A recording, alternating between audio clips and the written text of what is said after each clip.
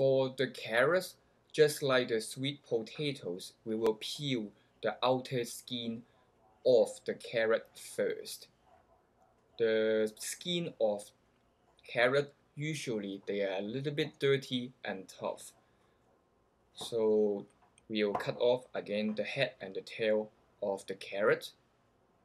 First, we will cut the carrot into wedges around 2 inches in length.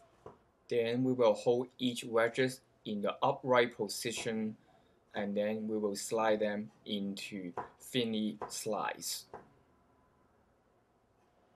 After we have the slices, we will julienne the slices into even thinner strips so that we will have very fine carrot strip just look like this.